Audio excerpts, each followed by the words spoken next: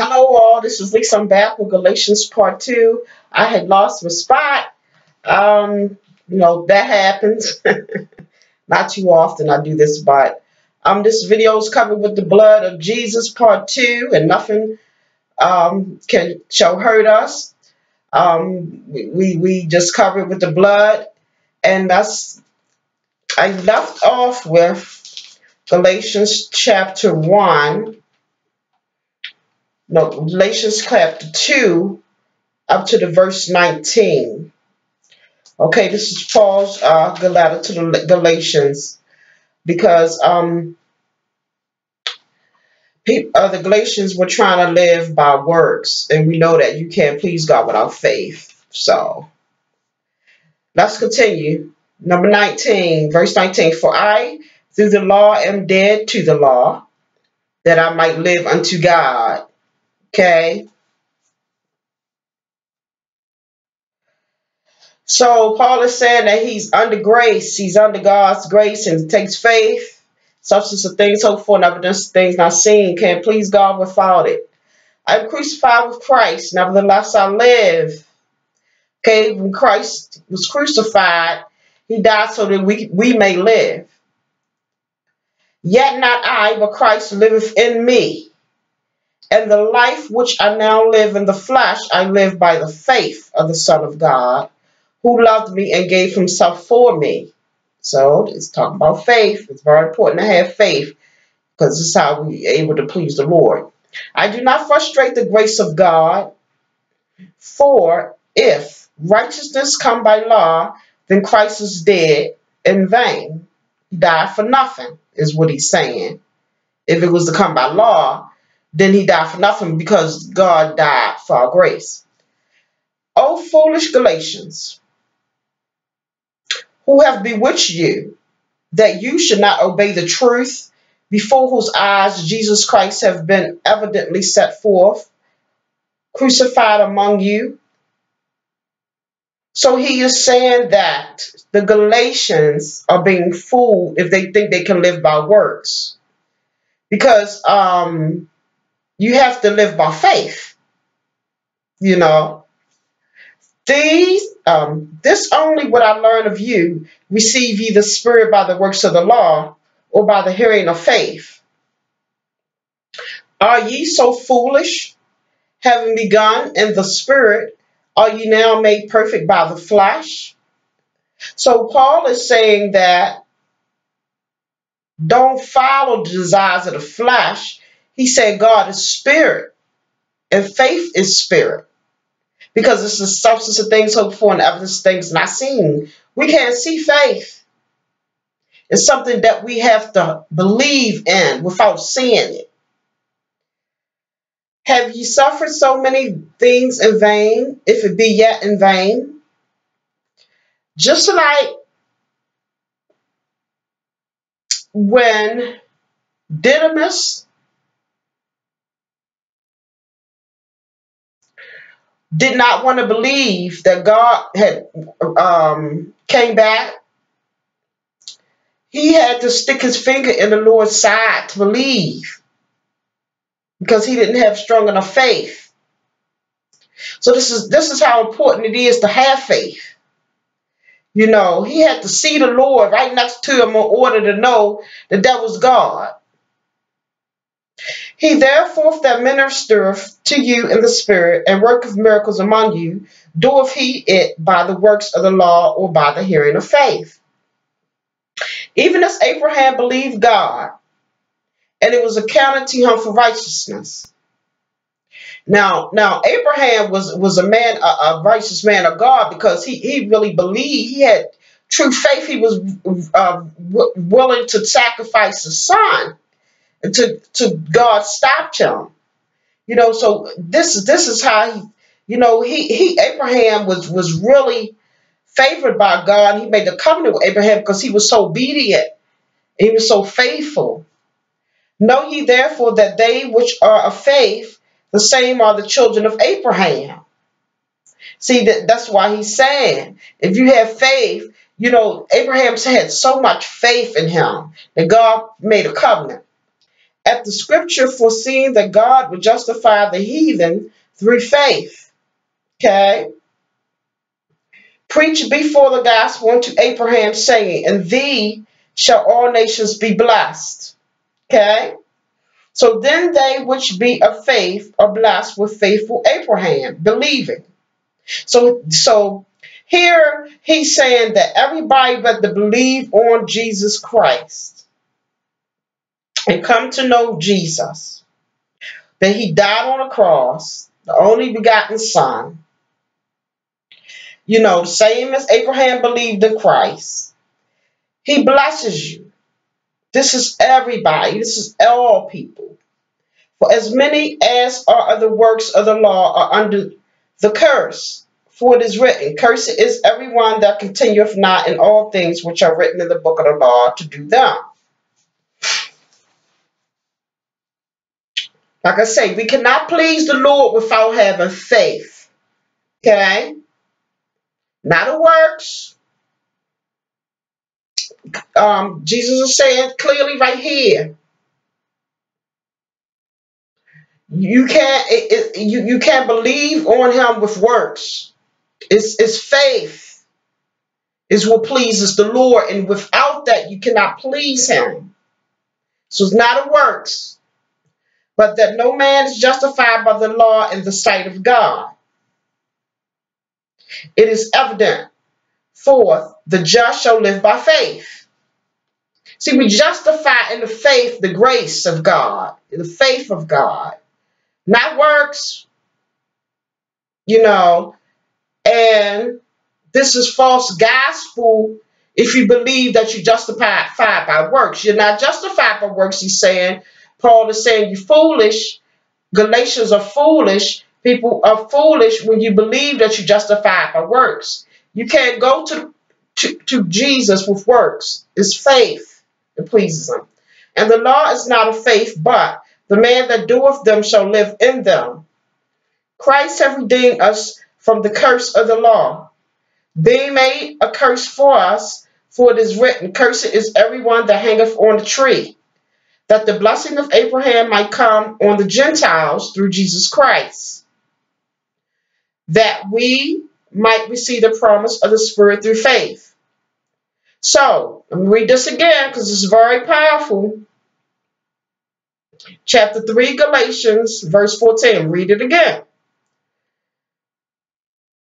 Christ hath redeemed us from the curse of the law, being made a curse for us.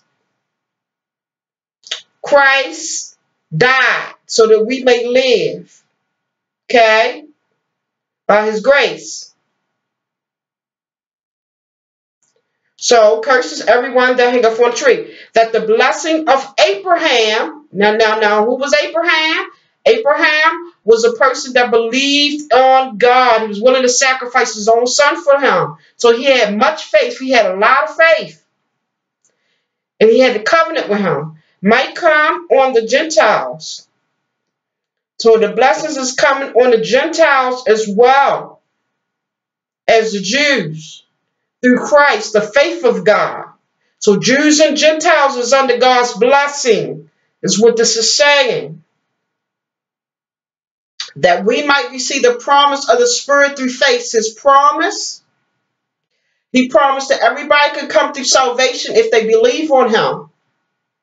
Jews and Gentiles, they come to the salvation. He offers his salvation for Jews and Gentiles to believe on him, to be his blessings. Brethren, I speak after the manner of men, though it be but a man's covenant. That over that covenant, yet if it be confirmed, no man disannulleth or addeth thereto. You can't take or add to his covenant or his word. It changes not. Covenant remains the same. What God ordains is it. It's in stone. You can't erase it, can't remove it, you can't disannul it, dismiss it. It's God's word and his covenant. Now to Abraham and his seed were the promises made. Okay? God made a promise of covenant to Abraham, his seeds. He saith not, and to seeds as of many, but as of one, and to thy seed which is in Christ. When God blessed Abraham, he blessed his seeds, okay? And this I say, that the covenant that was confirmed before of God in Christ, the law, which was 430 years after, cannot disannul that it should make the promise of none effect. For if the inheritance be of the law, it is no more of promise. But God gave it to Abraham by promise. So God gave it to Abraham, the covenant to Abraham, the promise, and he promised the seed will be blessed, our nations will be blessed. We believe on him and had the faith that Abraham had. Wherefore then serveth the law? It was added because of transgressions, till the seed should come to whom the promise was made, and it was ordained by angels in the hand of a mediator, okay, an interceder. Now a mediator is not a mediator of one, but God is one, because it's the Father, Son, and Holy Spirit. It's three in one. The Holy Trinity is one. One God, one faith, one baptism.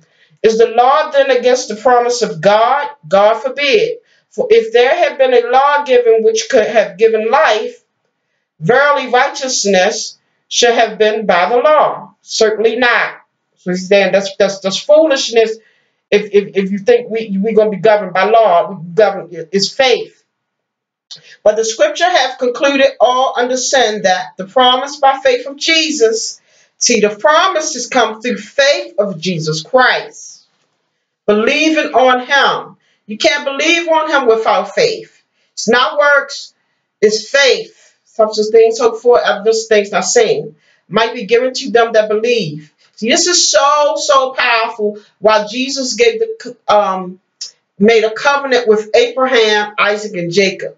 He made a covenant, each one individually. And this is very powerful. That how much he believed in him. Now, many is willing to sacrifice the son, and do the things that God tell you to do, even though it hurts you. No matter what, it hurts you.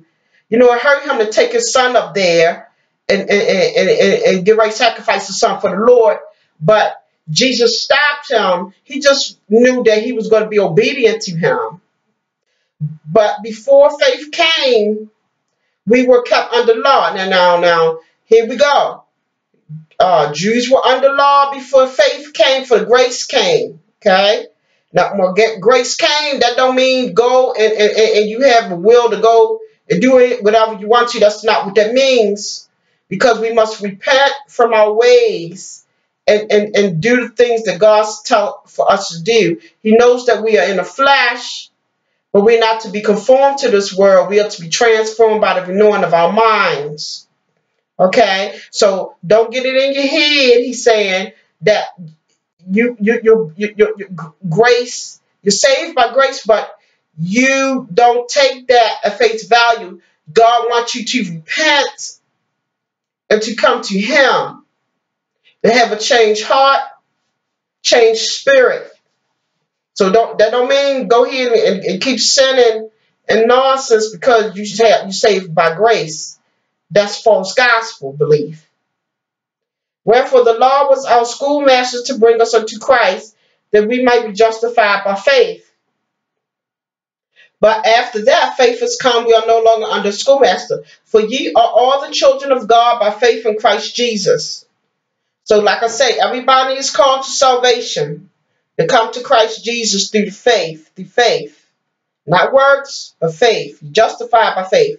For as many of you as have been baptized into Christ have put on Christ. There is neither Jew nor Greek, which means Gentile. There is neither bond nor free. There is neither male nor female, for you are all in Christ Jesus. So that's what he's saying. Faith, substance things hoped for, evidence things not seen. Call us all to salvation, male, female, Jew, Gentile. We all called, okay, to pretty much, it's believers. Jew believe, Gentiles believe. It's all in the body of Christ, the believers. And if you be Christ's, then are you Abraham's seed? So he's saying that if you believe on him, you part of the seed of Abraham. Is what he is saying. Now I say that the heir, as long as he is a child, differeth nothing from a servant, though he be Lord of all, but is under tutors and governors until the time appointed of the Father, his guardians and his stewards.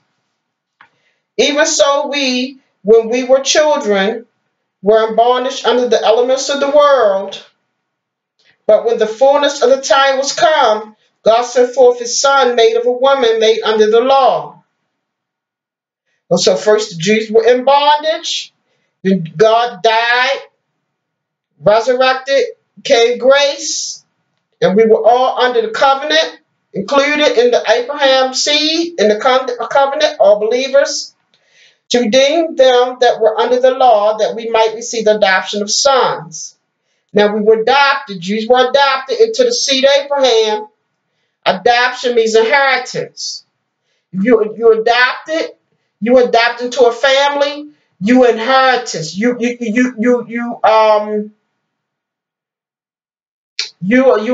that inheritance. You're part of that inheritance.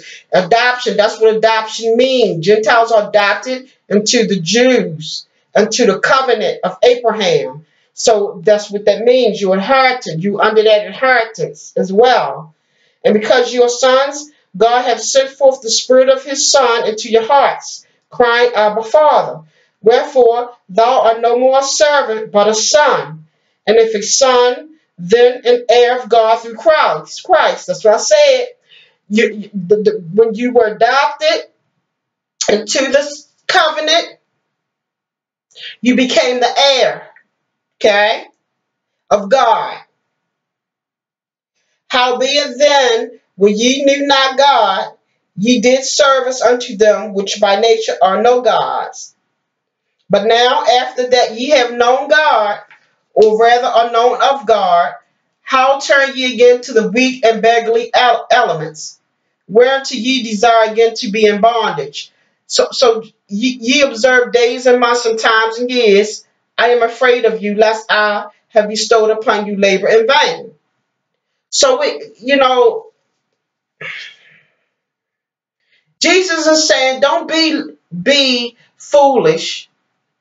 And you can observe times, the months and days and years and things of the world, and not have discernment for him to believe on him. Because it's in the flesh are quick to believe in something that's worldly than we are to believe on Christ the Lord, our Savior, our Messiah, Yeshua HaMashiach, the God of Abraham, Isaac, and Jacob. We're so quick to believe in the things that we can see with our eyes that's on this earth, then we ought to have faith. Because the carnal mind is enmity with the Lord. The things here on earth is temporary. But God is spirit. Not by power, not by might, but by spirit, says the Lord. God is spirit. And spirit is eternal. So the things of this earth is temporary. And he's saying, do not be fooled, but be otherwise. He's saying a foolish person will believe in the things of this world. But God said we cannot please him, and by living for this world, we have to live for Christ. We cannot please God being conformed to this world. We ought to be in this world, but not of this world. That's when God says, be not conformed to this world, but be transformed by the renewing of your minds. So this is very, very, very powerful, because the body of Christ is we Gentiles are adopted of the covenant of Abraham's seed. They were adopted, which means they gets the inheritance as well, is what God is saying. It's no separatism. It's no replacement. It's a joining. Because he called us all to salvation. First the Jew, then the Gentile. He called us all to salvation, to be believers on him. Just as Abraham got that covenant, his seeds were blessed. You become under the seed. You were adopted in. And what does adoption mean? You inherited the blessing of Abraham.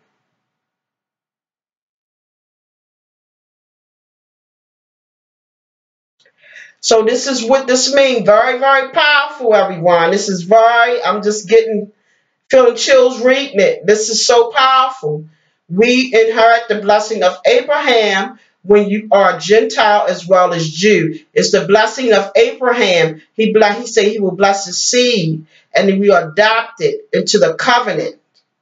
So we all are under salvation for God's glory, to believe on him. He gives us all a chance to believe on him. Now it's by choice. Now he not going to sit up there and bang you upside the head and make you believe on him. He give us free will if we want to believe on him or not. But I prefer to be on the side of the Lord and not in the side of the world. So faith without works is dead. You cannot please God through works. That's false gospel.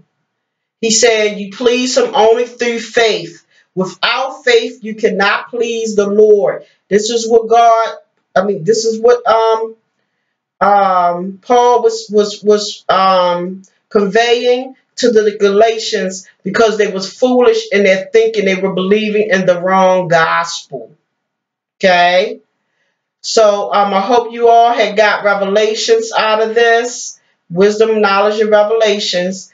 And to read your Bibles every day. It's very important if you want to stay rooted in the Lord, because you want to be able to fight the wiles of the devil, the principalities. But may God cover you with his blood. This video is covered by the blood of Jesus, the Lamb of God, the Lion of Judah.